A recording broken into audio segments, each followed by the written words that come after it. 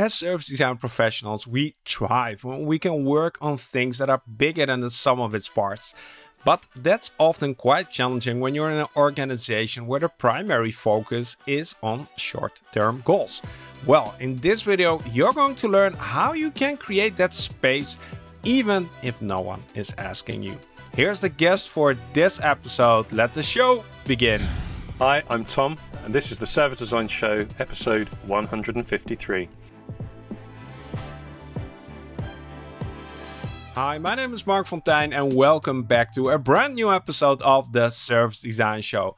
On this show, we explore what's beneath the surface of service design. What are those hidden and invisible things that make all the difference between success and failure, all to help you design great services that have a positive impact on people, business, and our planet. Our guest in this episode is Tom Foster. Tom has had service design leadership roles at JP Morgan, IBM, and now at Goldman Sachs.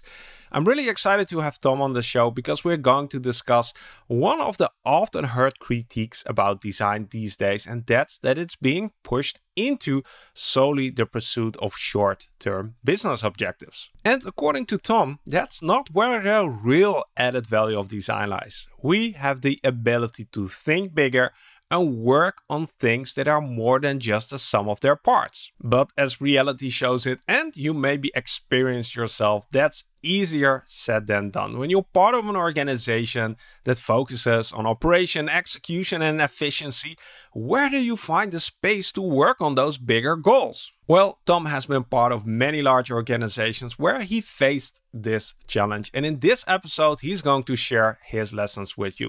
I promise you, if you stick around till the end of this episode, you'll walk away with some very practical tips on how you can make sure that you don't get stuck in those small day-to-day activities and carve out the space to work on more meaningful challenges. If you enjoy exploring topics like this that help you to grow as a service design professional, make sure you subscribe to the channel and click that bell icon because we bring a new video like this every week or so. That about wraps it up for the intro. Now it's time to sit back, relax, and enjoy the conversation with Tom Foster. Welcome to the show, Tom. Thank you very much, Mark. Thanks for having me. Happy to have you on. We're going to discuss a topic that is, how shall I describe it? It's bigger than most of the topics that we've covered in the recent episodes, which is good. Sometimes it's good to zoom out and reflect a bit on our practice. That's definitely going to happen today.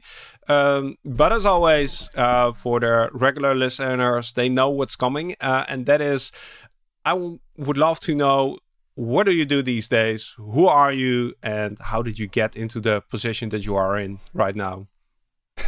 3 questions to start with. I know. Well, so, I mean, my name's Tom Foster.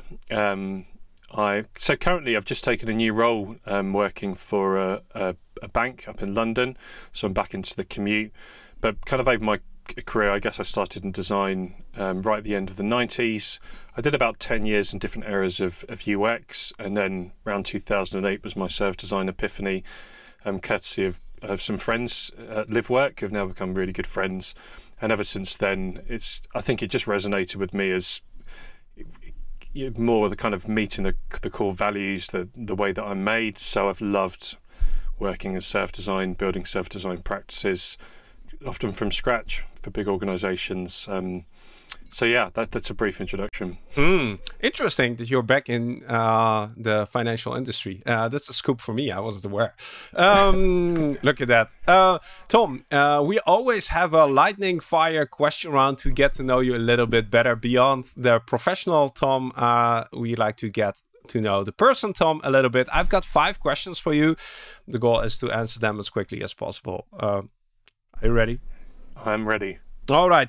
First question is, if you could work from anywhere in the world, where would that be? Well, so either Rome, having visited Rome, I just fell in love with it, or I think from the Highlands in Scotland, where we went on vacation sort of about 3 years ago, and it was just utterly, utterly stunning. So one of those 2. What was your very, very first job? My very, very first job probably like many people, was delivering papers, newspapers. My first job when I graduated was I got onto an IT grad scheme because I didn't want to be a teacher and I needed to earn a salary, and I was terrible at it. So I did it for about 9 months, and then found I was asking a lot of questions about how people were using these programs, and the rest is history. I got into design from there. That's a story I can definitely relate to. Now, on a different note, if you could be an animal, which animal would you like to be? I'm obsessed with birds of prey, so I would probably be a golden eagle. A golden eagle, look at that. I know you're an avid reader. I am. Now, this is going to be a hard question for you, or is it? If you could recommend one book to somebody, which book would it be? What is a must-read? Oh, there are so many must-read books. I don't know how to answer that, so I'll give the book I'm reading at the moment. Sure. So I'm reading a book called, I think it's called This Great Civilization, but it's by a journalist who spent his entire life at the front of conflicts in the Middle East, and it's very long, but it's also incredible. It's really opening my eyes and trying to understand more about how that area of the world has sort of evolved and worked, and some of the challenges that are there. And I realised I was watching Tehran, the new Netflix program, which I really liked, but then I realised I'm utterly ignorant about this space. So that's what I'm in at the moment, and I tend to work by immersion. So I was watching on Netflix last night another documentary about that part of the world. So I think for designers, I think reading history, being in depth in the humanities, for me, it's a kind of a core part of how I'm made. But I think it gives us perspective, and it helps us look back if we're going to look forward. Super interesting, and we've heard that more often, that the best designers often don't read books about design, but about everything else. And I tend to agree with that. Final question. You mentioned live work already, but I'm really curious. What was your very first encounter with service design? Yeah, I know. I remember it very, very clearly. So I was working at Orange in 2008. I worked at Orange 2000 to 2004, and then I went back as a freelancer. And it was an incredibly formative place for me. I met some of the best designers I know, and I think as an organisation that was really aligned to its values, that gave designers a lot of freedom. It was an amazing place. I was walking the floor in 2008 in the London office, and I walked past, there was a map on the wall, and there were some people stood around it, pointing at this kind of customer experience thing across the top, and there was all this other stuff below. And as someone who had done a lot of UX design working on parts of the puzzle, I suddenly saw something that I thought made so much sense to me, and I saw the relationships between different products and different teams and different capabilities, and so I joined them and I started asking questions. And this just speaks to the place that Orange was. It just brought me to life. So I went to the head of design and said, "Look, this is amazing stuff. Like, I've got an idea about how I would love to use this." And then they found me some budget, and within 3 months I was doing a project with LiveWork, which was, it was amazing and a huge learning opportunity for me. But that was my moment, 2008 in London. The map. Do you still have a photo of the map somewhere? You need to hang it on your wall like a relic or something. A relic. Well, I think some of these things was relevant now as they were then. Look, I'll confess, I don't have the print of that, but I've still got a lot of the work I did with them on that project. And it says a lot that if I could recreate that kind of work in some of the places I'm in at the moment, I think it would be incredibly powerful. I've gone on to do other work with LiveWork since then. I do have posters behind me from some of the projects I've worked on in different places that I should put on my wall. Cool. Thank you for this background, a bit of context to who Tom is. This helps a lot. Now, while I was reading your notes and we were doing the preparation for this conversation, I was trying to find patterns, and some of the things that I wrote down, and I'm curious if you sort of recognize this, is we'll be talking about leadership, about hope, about maybe even a call to arms. Those were some of the things I recognized. Lighthearted topics. Would you agree? Yeah, I don't remember writing any of those things down directly, but I feel seen, Mark. I'm a bit scared now. I think I've given away more than I intended to. So I wanna jump in like straight into a big topic, and that is that I feel that you feel that there is a big problem with how design is perceived, how design is practiced these days. Is that so? Yeah, I mean, that's such a big question, isn't it? I mean, I would say it's got to be a yes and no. I don't think it's quite that black and white, but I think that, I mean, two things that immediately jump to mind. I think I'm not a formally trained designer. I studied history. I went back at uni in the late 90s. I went back and studied social science with the Open University 10 years later. I've never had formal training, so that leaves me with a sense of imposter syndrome, I think, at times. But in answer to your question, I think there's almost a kind of a professionalization of design that's always looking at the immediate business value you get from something. And I think that at times lends itself to quite a superficial view of just what you can produce on a screen at that moment to make someone happy. So I think the depth of craft and the knowledge behind why some design is great, is sometimes not as appreciated as it should be. And I know that because I know enough to know what I don't know at times, and I've worked with some, amazing designers. I've got a friend called Luke Watson who, came and worked with me at Schroders, and he came and worked with me at JP Morgan. He's, in some senses, he's kind of old school. He might laugh at me saying that, but, background in print originally. But when I look at the craft and the exactness and the thought process behind his designs, I know he's asked the same or more 100 questions that I would ask to get to that point just before he showed me something. So I think that depth and commitment to learning your craft is I think we need to encourage it. I don't know if it's gone, but I think we need to really encourage it and make space for designers who are newer to the field to get in there. So that's one piece. And I think the other piece is that there's been articles, even some of the team was sharing with me this morning from the critiquing design thinking and everything that's become. So I think one of the heads of design at Google commented recently about where design thinking is taking us.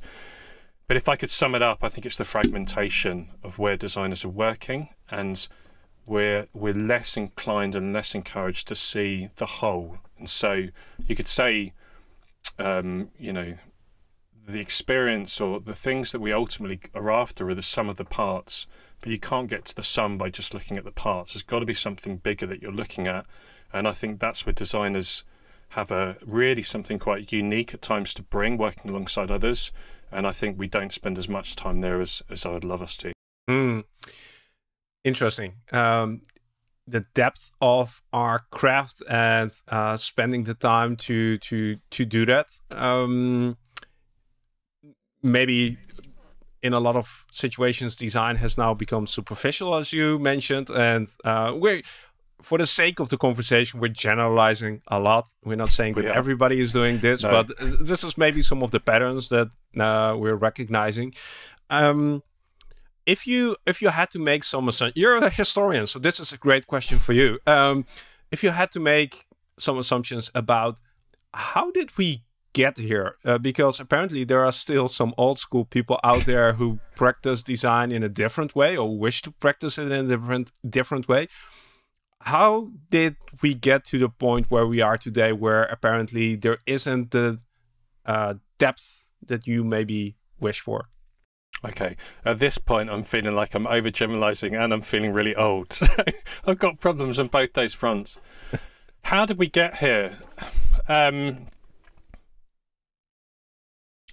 I mean, I think so I'm sure I've always been incredibly grateful to be able to be paid to do design, and businesses pay me and they need results from that. And because it makes a difference to the efficiency or how their businesses are succeeding. And I think, so we have to tune into that kind of stuff. But I think at times we might do that, and we're encouraged to do that in what can you get done in the shortest amount of time. So I think that's one of the drivers for it.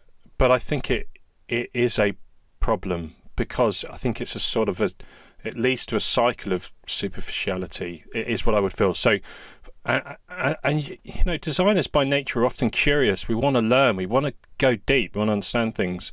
And we have to create environments where we make space for that. We have to fight for design practices to have the space for that. So, you know, just jumping to my mind, when I was at Schroders, we wanted to work on a design pattern library, you know, and it was the same beginning of that. You've got 15 different ways of doing buttons and tables, etc. And, you know, so the business case is fairly clear for doing it. So I knew I needed to do it, but I wanted to learn. And fortunately, I was working with, there were two people called Marzi and Benedict, who I think I've mentioned to you, who are, you know, awesome designers, and they're very, very intelligent people. And one of them just said, oh, you should read Christopher Alexander. Like, who's Christopher? I've never heard of Christopher Alexander.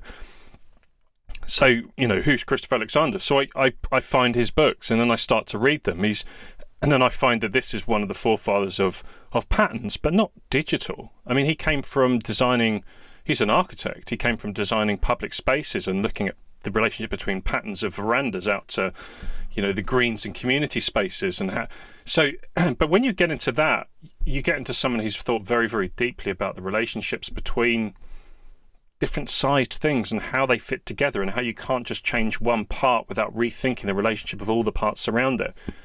You lock that into your head, and then you apply that to the way that you begin to design a pattern library, the way you run governance, the way you understand maturity. It breathes life. And I think for the designers, it then gives them permission to say, just to think in the same way and to take the same care and the same stewardship over it. So, you know, I think that I just want more of that. I want more of that kind of depth and thought into the way that we go about what we do. This is going to be an interesting conversation. So that broader thinking, that broader picture, seeing the context, understanding the context, taking a step back. That is definitely something that is an added value of design. But if we look at where design is positioned these days, or maybe where we've sort of self-positioned, it is a lot in the operation space. And I think we've been saying that design needs to be in operation to actually see the impact and see it materialize. Otherwise, we just have big ideas and they never come to fruition. Like, I feel that as a community, we've been pushing design into operation away from the bigger picture thinking. How do you see this? You're pushing all my buttons, and I must keep my answers brief. So I think that.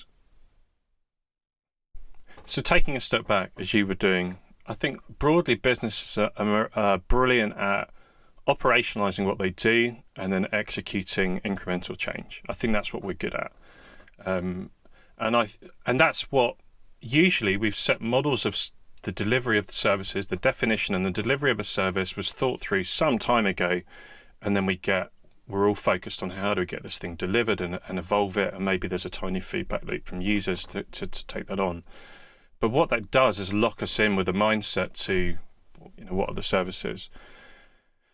And I think that but that's naturally therefore where design goes, because that's where the rest of the business is. You know, that's where the majority of the business. And so, well, what departments, where is the space in businesses to rethink, to look at the sum rather than the parts, to rethink what we're doing?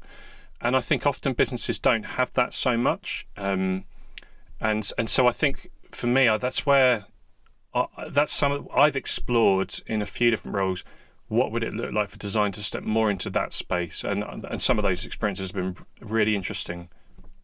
Okay, can you share a few? Yeah. So I worked on so when I was at JP Morgan, I loved being at JP Morgan. There are some amazing people there. When I first set up the service design practice in the private bank, as you would expect, we looked at what are the services that need the most focus, and at the time we were looking at onboarding, and there was another one, and then we did what you would expect a normal service design group to do. You know, we We mapped the end-to-end. We did it collaboratively with as many people as we could. We highlighted the pain points. We explored the opportunity areas. We selected the prioritized ones, and then we prototyped some of the concepts that arose from that, and it worked. It was great. It did what service design can do. We had lots of people coming saying, "Oh, we've never seen the whole picture." Tech was saying, "Oh, I get what everyone's doing. This is amazing. Like, I knew what my platform did. I knew a few bits, but now I feel like we can see the whole." So everyone begins to own the whole, which is great. But as we were doing the project, and a number of the people were new to the team, we knew people kept talking about other teams or other services or an integration to this thing over here. And we knew we didn't know what they're talking about. So secretly, what we started to do was to create our map of all the services we thought the bank provided. And we didn't really show it to anyone. And I was close to... And then, people were asking us to do more and more work because things were going well. And I was close to kind of saying we need to stop spending so much time. It's more a 10%er mapping all of those services in our own for ourselves, and we need to get the other work done. But I didn't, and two things meant I didn't. One was the team said to me, "We can't do that." We have started to use that map in some of the interviews we're doing with the senior leaders, and they love it. They're saying it's the first time they've been able to point at things on and say, "That's where I am," or "That's where so-and-so is," and I've never worked out how we integrate with them better. And the second thing that happened, and I can say more about it if you're interested, was that found its way into the appendix of a onboarding deck that my manager was presenting to our CEO. And really by accident, the CEO noticed it and said, "What's that? That looks like my business." And my manager said, "Well, they call it level 0. That's the team. That's not what I'm here to talk to you about." And she said, "I need to know more about that because I need to find ways to help us think about what we do in a less siloed way and thinking more about the services." And that really grew into a big project that helped us work with the senior leaders to reframe in some ways some of the big programs going on and how they were going to improve the services we offered. So that stepped, I think, out of that operation execution place, to come back to what you were saying earlier, and we found ourselves in what I think people would say was more strategic space. To us, it's the same space, but just trying to understand the sum and the parts and what we're all here to do. So what the way I'm sort of trying to summarize this is what happened in this scenario is you started on the operational side, people who maybe had a concrete challenge, like you said, the pain points.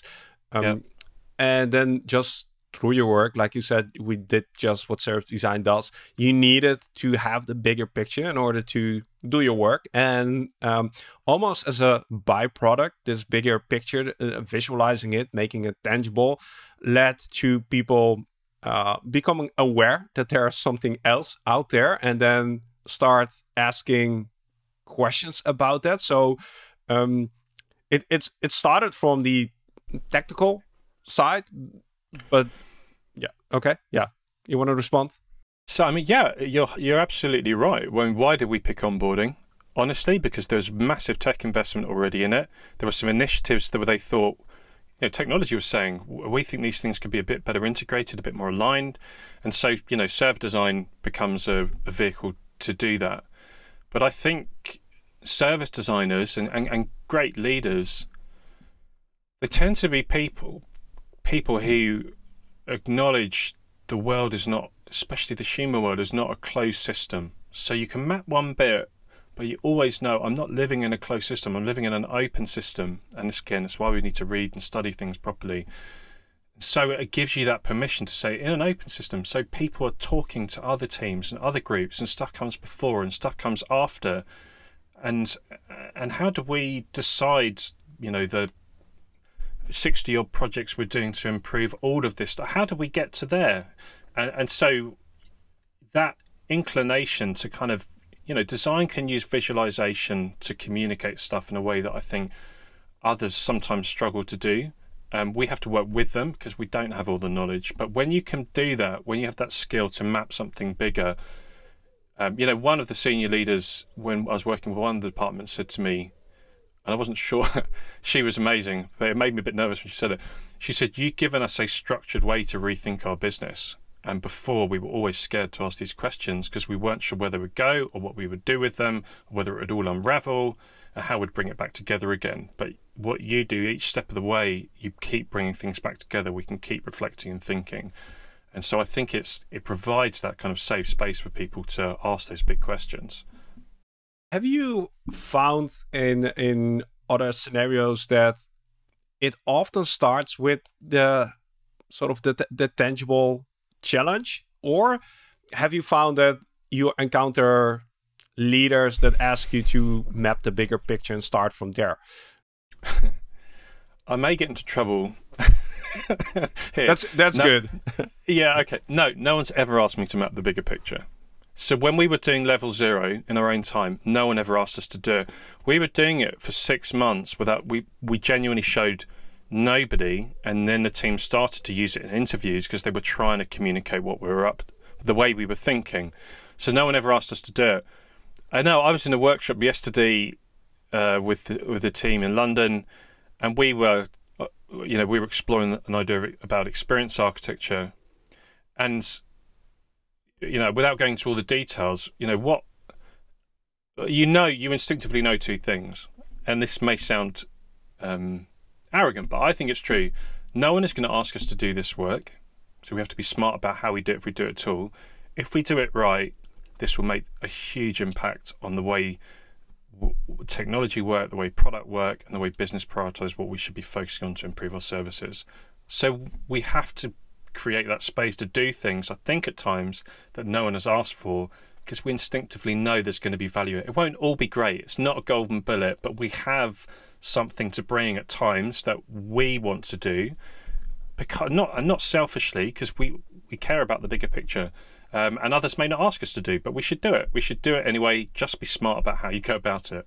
That's I think that's a key lesson, and maybe a lot of people are waiting to get this question, or to get permission, or to get time. But what I'm hearing from you is, don't wait. It's not going to happen. You have to, and we mentioned leadership a few times.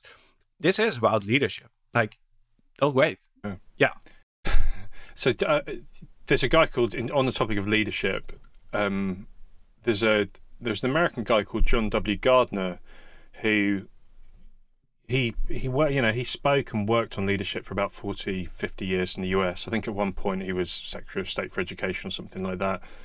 But he wrote a book called Self-Renewal. And you asked me about books earlier. I was trying not to recommend this one, but I can't help it. But he looked at what is it about organizations that help them renew themselves, genuinely renew themselves. And in that book, he talks about asking some of these questions and giving people permission to make connections that they may not otherwise make. And there's one quote in the book where he talks about maybe what every organization needs is a department of continuous renewal. Because otherwise you just optimize, you just execute what you've already got. And I think that, I think why it's a bit kind of chicken and egg. Like, there's a part of me that at times thinks service design exists because there is this implicit need in organizations to renew themselves. And service design is a collection of activities and artifacts and ways of working and values that respond to that need. That's why we're there. We've just brought those things together to respond to that opportunity to look at renewal and what's the opportunity to do something greater. So yeah, I think, but you're right, it is about at times leadership, and so we need to be smart about leadership. We need to know what it means to lead, and what can alienate people, what can leave people disillusioned, how do you take people with you. That's incredibly important, and I've learned from mistakes, especially over the last even 6 years, if I'm honest, where I've got things wrong, but some things right, and you live and learn. We'll get into those mistakes in a minute. No, let's not.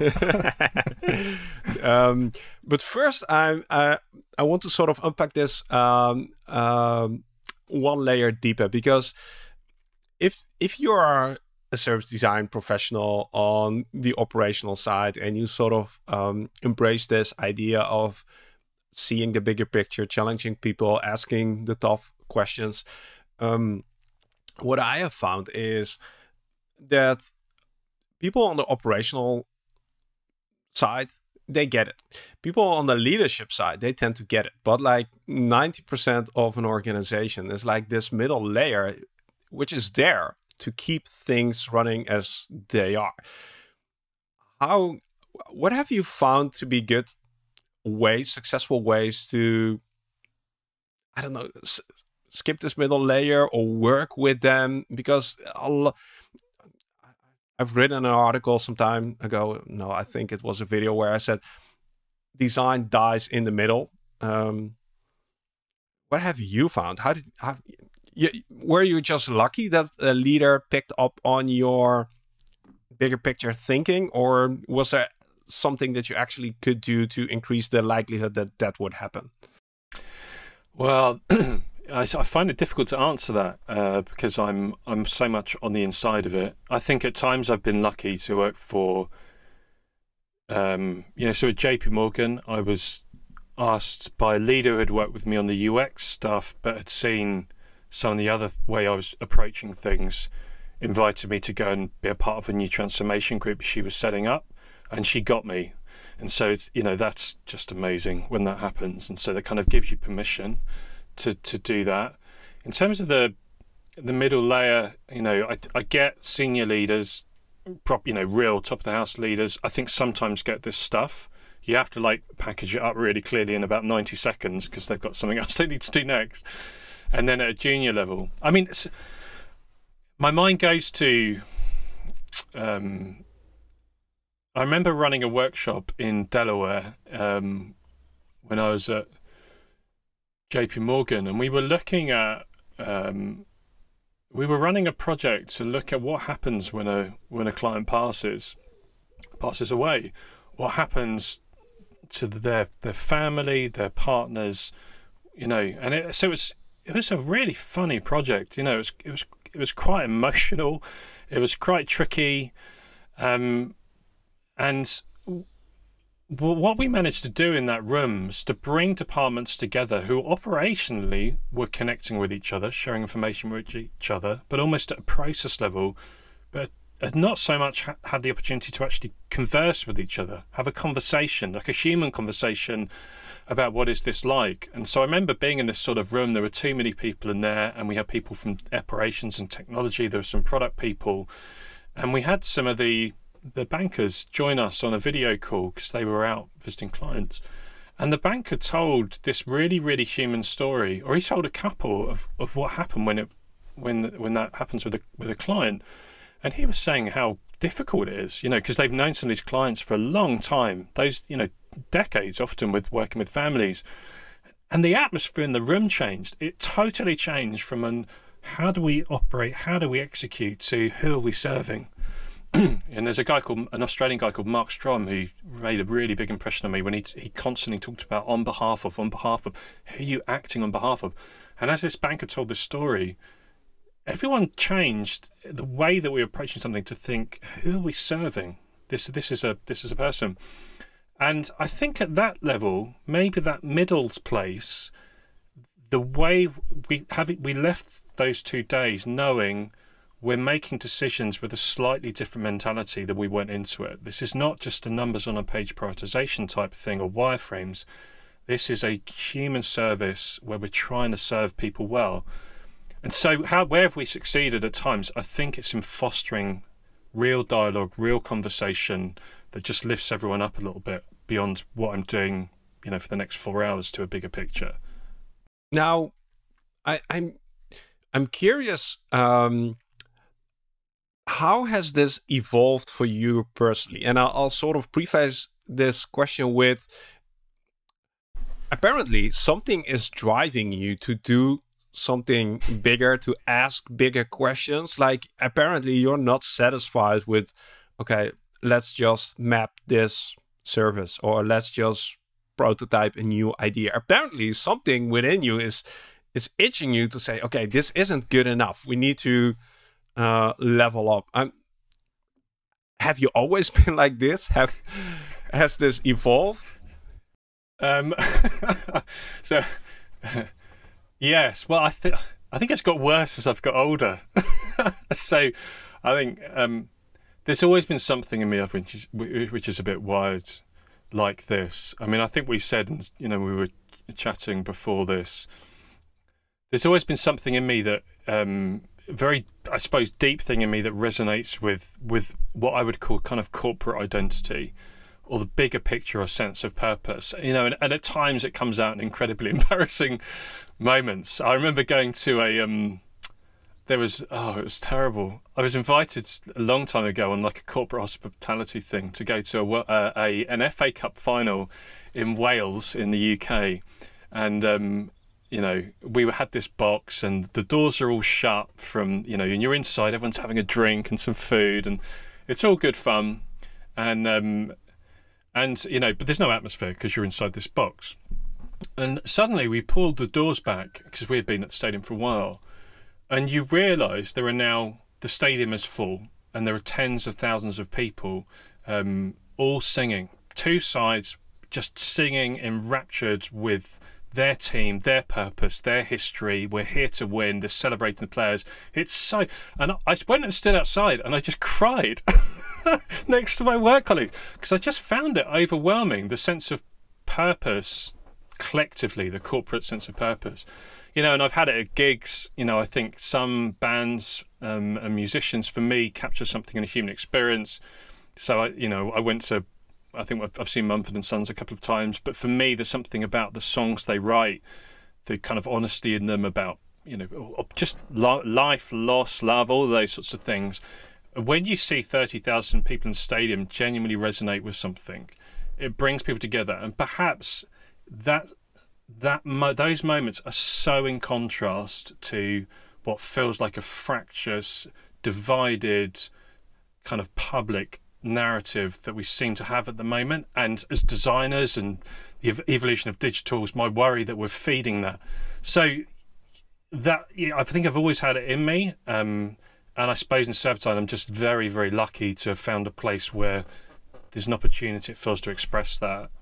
That definitely sounds like you're lucky to have the opportunity to express that, because the question that was on my mind is, if that's the thing you sort of seeking deep down inside, where do you find the sort of the spirit to go in on Monday to a corporate office and like almost have the exact opposite? You and apparently you're in a lucky position to find a place within such a corporate environment to be able to seek these things, but I'm curious, like, if somebody isn't in that position, or they are struggling to find like-minded people inside an organization, what would be a step in the right direction? How do you move from... No, let's keep it at that. What is a step in the right direction for somebody who also wants this? Wow. Yeah. Well, I think you've asked two questions there, but I'll answer the second one first. I think, how do you sustain it? Where does it come from? I can comment on that in a moment if you like. But in terms of how do you move towards it, I think for me, I suppose I naturally try and gravitate towards people that at least don't shut that down in me. So I think that's one way. You need connections. I need to be part of groups that have a similar set of values. I need a tribe. I need a sense of belonging. That's a very deep need I think we've all got. And if you feel like I don't belong anywhere, I mean, that might feel like a very artistic, kind of prophetic kind of space to occupy in society, but it's terrible for you. We're not made that way. And I've been there at times and I've suffered properly because of it. So I think find people that you can be with. But I also think at times just reflect on it, think on it, feed it. I mean, I said to you recently I'd read a book on trust. It was a book that caught my eye about 7 years ago, and it was written in the context of a loss of trust in UK politics. But to me, again, at the core of that was fracture and divide and a need for a bigger thing. So I read it and then I just make notes. I write reflectively an awful lot to make sense of what's in my head. And then I begin to rethink, how do I think this might work? Like, what would a better future look like? And you have to make sense of that. And if you begin to make sense of it, I think whether you can act on it or not, you sit more peacefully with it yourself, because the world makes a bit more sense, or at least you know how to make sense of it.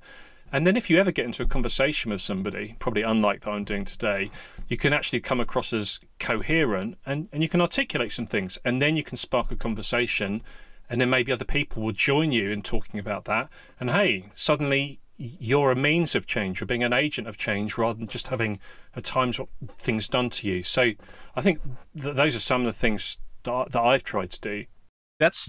I think that's very good advice and very practical advice. Like taking a pause, reflecting on what you're doing, what you want to do, what your values are, why you're doing the things you're doing. Big questions, but if you take the time to work on them. The other thing that you mentioned, and I think that's also key, is that you're able to communicate them and share them. I think what I've been getting from the last, 30 minutes from you is you have to be able to express some of these ideas. If that's your desire to work on bigger goals, sort of have a deeper sense of the craft, you have to express that. Like either you tell people, you visualize that. If you keep it for yourself, you'll probably, it's going to be very hard to move forward with that. And that's what I've been getting from you as well. Like, express it, talk about it, make people curious as well to investigate this. Yeah, I mean, when you keep it yourself, the image that forms in my mind is kind of a it's not a very nice one. But if you keep it yourself, it becomes like a putrid pool of that's not connected to any flowing river or ocean or anything. And so again, I think there is some truth in that things need to flow. Stuff that inspires you need to express. You need to connect with other people. We're not islands. We're not. We need tributaries coming in and out. And I think. So I think that's incredibly important. I struggle to express things. I struggle to articulate things clearly. And what I found at times is I'll find people really good at it, and then I just copy them. So when I was at JP Morgan, I read Sarah Drummond's full stack server design, which I just thought was awesome. I mean, for me, it summarized like years of what I felt I'd been internalizing. But after that, I could say to people, if you want to transform your organization to become more service-minded, more customer-minded, you only need to do 4 things. You need to be able to say what are the services you provide, how are you going to measure them, how are you going to prioritize what you're doing towards improving them, and how you have the governance in place to stop things and start the right things. It's very simple. If that interests you, I can unpack some of those things. So I didn't come up with that. I'm sure that's from Sarah Drummond's thing. So, if you struggle, read, find people who are great at it, and then recycle what they've given you. And this makes me think of the book Drawing on a Napkin from, I think it's Dan Rome, where he mentioned people who hold a different color of the pen, like people who initiate some ideas, people who organize it, and then at the end somebody with a red pen comes in and sort of says, okay, this is the key message. All 3 roles are super important, but also, like, if your ideas aren't coherent, but you sort of have ideas or see room for improvement or aren't satisfied with the status quo, like, don't hold it to yourself. You sort of owe it to the people around you to express that and keep pushing forward and find the people that resonate with this. And I think the hope is that they are there. Like, it might be very hard to find them in like a huge organization that is built to sustain the status quo, but even in that environment, there are people who are seeking this. Totally. I think there are people. I mean, for me, there are 2 things in there. One is if something bugs you, if you develop that ache about something, for me, it's always to do with the sum and the parts and the bigger picture. But if you get that, just because you can't come up with a really nice, clear way of explaining that, you mustn't let that stop you. You must engage with other people. Others are brilliant at stuff like that, but maybe you will always be bringing something to the table. So speak it and find people who are great at that stuff, and they'll help you to do it. the other thing is, you don't let it run dry. So over time, I've probably asked people who I feel like I've got no right to ask, can I get half an hour with you? Because I just want some time with you. I just want to chat because of things I've read that they've written or things that they've said that I've listened to. And I remember Steve Jobs, there's that video where he's saying the difference, I can't remember what it was really. He talks about the difference between people who kind of go on to make a difference who don't, is that they ask for help. They pick up the phone, they say, please, can you help me? He talks about calling the guy from Hewlett Packard. I've done that with people. I've mentioned a guy called Mark Strom in Australia. I spent some time with JP Morgan. He was just an amazing leader, very different kind of leader. He wrote a book called Leading with Wisdom. I just connected with him. I remember getting half an hour for a coffee with him when he was at the office. About 3 times since, last one about a month ago, I just had an hour with him on Zoom, just talking through stuff. And it's just sort of affirming and challenging. And so we need stuff like that. And if you're a designer, don't be ashamed or afraid of connecting with those people, saying at times saying, I don't know specifically what I need to speak about or what to talk to you about. I just want some time with you. I love the way you see the world. I love the way you think about things. I love the way that you challenge things. Can I get some time? And it's, for me, it keeps me going. It's again, this is what I like about this, is that it's so practical. Some of the things that we discuss here feel like very abstract and very conceptual, but eventually it boils down to this, like having a conversation with somebody who might be able to nudge you in the right direction. And even if that isn't the person who is like the perfect person you need in that situation, they're going to help you to find the next person. And while you were explaining this, I was thinking, like, just make a list of 3 people inside your organization who you feel you should have a conversation with, whether that's the CEO or somebody who's doing the on the ground work, and just have those conversations. And even if you don't feel you are in the position right now to do that, like still do it. Or like if you flip it around, like if you were able to have a 30-minute conversation with the board of directors, what would you talk about with them? What would the conversation be? I think that's a great mental exercise. Yeah, I agree. I totally agree. I would add 2 names to it from people outside your organisation, because at times we feel hemmed in. So I remember being in a job where I was 4 months in, nothing made sense, or I was afraid it was beginning to make sense and not in the way that I hoped it would. And I had 30 minutes with a friend, or a guy called Daniel Letts. Again, I met at LiveWork. I met so many good people there. And honestly, 30 minutes chatting to him, I left it and I felt affirmed in some of the things I've observed. I had some new ideas about ways I might tackle things. I was challenged a little bit, but in some areas, it just did me the world of good. So knowing who are those people that I can go to, some inside, yeah, great. I think that's a brilliant idea. But at times, others outside of it who can encourage and feed you, so important. And that is also like probably the answer to one of the questions I had written down here. Like, how do you prevent that you don't get trapped into the status quo? Because I can imagine that it's maybe battle isn't the right word, but you're sort of fighting all the time against every 98% of the people around you who are trying to and this is probably a very good strategy to keep your motivation up and make sure that you don't get dragged into the status quo. I think it is. One other thing I'll comment on that, and this may make anyone who ever listens to this not want to come and work for me or work with me, I should say. But I also think if you're living with a slightly different value system at times to the organisations you're in, there is no way around it. You are going to have to make sacrifices, and because you're countercultural. So one of those things, and I remember someone from a team once asking me, "How are you going to?" And this, there was all kinds of. I probably got lots wrong on this, but they said, "How are you going to help me get promoted in the next round of promotions?" And I was looking at what we were doing as a team thinking, what I actually said was, I'm not. Honestly, if you're in the server design group, we've got 18 months ahead of really hard graft to embed what we do, and it's going to take a little while and people really start to see the real power of this. We've got some work to do. So I don't think anyone's going to suddenly start really shining above the parapet.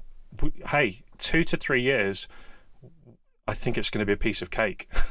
But right now, I think we're going to need to sort of make some sacrifices. You're going to need to lay yourself down a little bit for us to get there. And I do think there is something in that the outcomes we're working to, if they're a bit different, it's going to take a little bit of time to get there. And it makes you, but it's an eternal reflection thing. Like, what do you want to play? You can, and this is where I'm wired maybe a bit differently, but you can either play the game a little bit at times in business and do the design in a way that everyone gets immediately and it's easy to do your metrics and all of the rest of it. Or you can say, no, I think there's something else that I want to kind of birth a little bit. I want to grow, it's like a seed that we're planting. It's not a tree. No, there's not a tree there. But it could be powerful. It could be really great. But you're going to need to let it grow. But it's going to take some hard work. So at times, just acknowledging that, I think, again, for me, it gives me a sense of peace. Like, just acknowledging it, not thinking, oh, it's all going to suddenly change overnight. And one question about this is taking that stance, like that it's going to take time, that you're sort of not going to play quote unquote by the rules and try to focus on your quarterly targets, but maybe on your 3-year targets. That does take some courage, or because you're almost sacrificing maybe your promotions or bonuses or for something that is giving you a sense of purpose or a sense of accomplishment. Like that needs to be a very strong driver.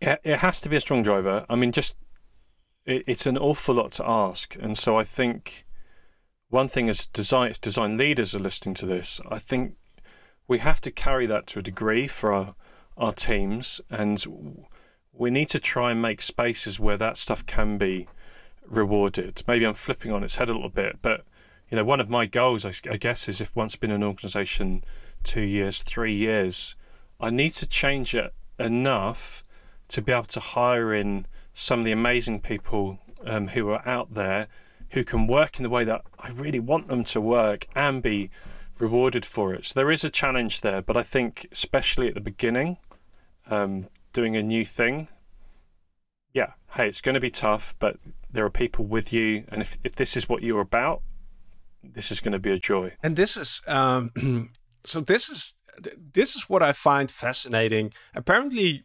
there's something within designers that allows them to go through this heartache, to go through this tough period, to sacrifice themselves for a bigger cause.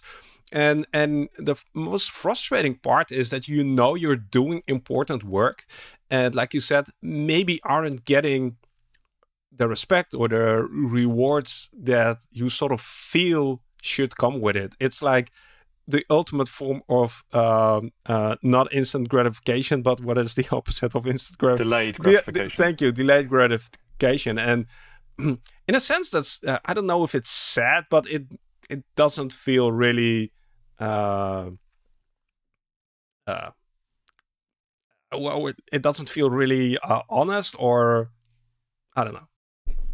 So I mean, so one comment on that. I think what I found is when you start to do that work and you behave in that way and you bring those questions to meetings and you bring those ideas, sometimes the business won't quite know what to do with it. And so in terms of your, are my metrics going to shine bright in the quarterly or annual review or whatever? Maybe not, because at times they don't know quite what to do with it. But I've had, just when I was at JP Morgan, I had peers coming to me saying, and I would say the same to them in honesty, but they were coming to me saying, we love being in meetings with you. We're so glad you're at this workshop. We're so glad that you're helping plan it, that you're going to run it. And that meant a huge amount, because these weren't, these were real people. They weren't disingenuous. So that meant an awful lot to me. So I think, you should expect that. Yeah, and one thing I want to highlight here is don't always measure yourself or your success by the metrics that are set by the organization. Have your own set of metrics, and that will help you to recognize success and recognize wins, and probably keep your spirit up. Because often the metrics that are important to you aren't part of the things that are measured by the organization right now. Yeah. So change the way the organization measures things. That would be start with yourself. That'd be one of my thoughts. Yeah. Yeah. Tom, I'm really curious. Like, if you had to pick one or two things that you wish you knew about this whole endeavor, whole journey 5 years ago, like, what advice do you wish you would have gotten? So, I mean, two stick out to me. One is it's going to be really hard, but the way you deal with that is not just thinking, oh, it's really hard, but I'm being sacrificial and no one understands me. That's not how you do it. I mean, it's just self-indulgent and it's not good. So for me, I wish one of the things I've learned is you have to think long term, and you have to have a really clear strategy to get where you want to get to over a bigger period of time. There will be highs, and you'll enjoy them. I always feel nervous when I'm at a high because I think there's the next low coming. There will be highs, but there will be real lows. There will be real moments, like in a quarter, where things would have been really hard, a project would have been really tough, certain relationships would have felt a bit more strained. But if you have that bigger picture and that longer term plan, it really helps sustain you. So I think for me that's one thing. And the other one is, I've talked about writing. I've always written, I suppose, because I love the humanities. But I think reflective writing, the discipline of writing that stuff down, I don't know if I wish I'd done more of it, but I'm so glad I'm doing it now. It really does help me to make sense of what I'm seeing, what I'm thinking, why stuff bothers me, what shouldn't bother me really, where I'm just becoming too hung up on something. It really does help me make sense of the world. And so that has been something probably more in the last 3 or 4 years. When I was at JP Morgan, someone said to me, like, just 10 minutes a couple of times each week, just record yourself talking and ping it to me, and just that discipline of having to articulate what's going on, so you find it. So I was doing that, and then I started writing, and I found it really, really helpful. Awesome. And again, I'm going to enjoy editing this episode because it will give me an opportunity to re-listen to the entire conversation again. But it's sort of, I find it fascinating that it moves between very high-level abstract things and super practical things that actually help you to get there. So thank you for sharing that. And I definitely can resonate with reflecting and writing, and also go for walks. People, take a walk. Yeah. Like, and don't take your phone with you. That's like another thing you could try. Tom, I'm really curious. We're sort of heading towards the end of this conversation. If somebody remembers one thing from this conversation, what do you hope it is?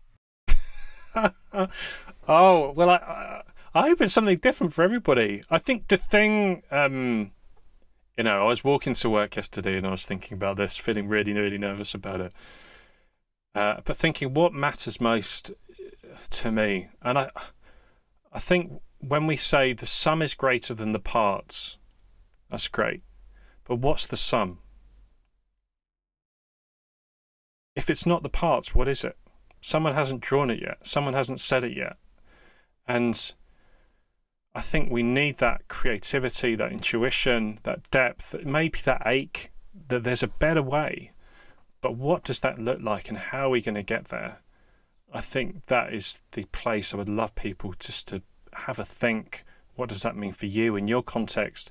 And it doesn't need to be business. It can be your family. It can be a relationship. It can be volunteering in a local organisation. It doesn't matter. But how do we use who we are and what we're good at to help work out what's the sum and not just think about the parts. I hope you will make a t-shirt out of that. Like that, like that's a great question. Like, what is the sum? I love it. That's make a t-shirt out of that, or a poster, or a postcard. Okay. Tom, if somebody wants to learn more about your work, what's the best way to do so? I'm on LinkedIn, so you can read. I've got the same boring profile as most designers out there. I'm on Twitter. I don't use it as much as I should. I'm trying to use it a bit more at the moment. There's on the LinkedIn profile, there's an article. There's a video recording I did a year or so ago. I wrote an article in the latest Service Design Network magazine. So if you pay the subscription fee for that, you can go and read it if you want to. So far, only one person is proactively contacted me and said, "Oh, I read your article in SDN," and that was probably because she saw my name on it. So if you want to know a bit more about me, you can do that. Or honestly, just reach out to me. Just say hi on LinkedIn, direct message me and connect. And I'd love to chat with people who are interested in this stuff. I really would. And if there are enough people who want to answer the question, what is the sum?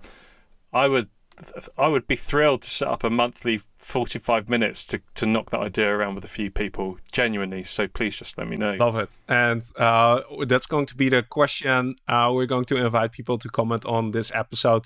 What is your sum? We need to make a hashtag out of this or something like that. I'll leave that up to you. I think you're probably the person who's good at that stuff. We'll think about it. Tom, thanks so much for coming on. Sharing what's on your mind these days, and I definitely thought that this was definitely a coherent conversation. So thanks, and hopefully we'll be in touch in the near future as well.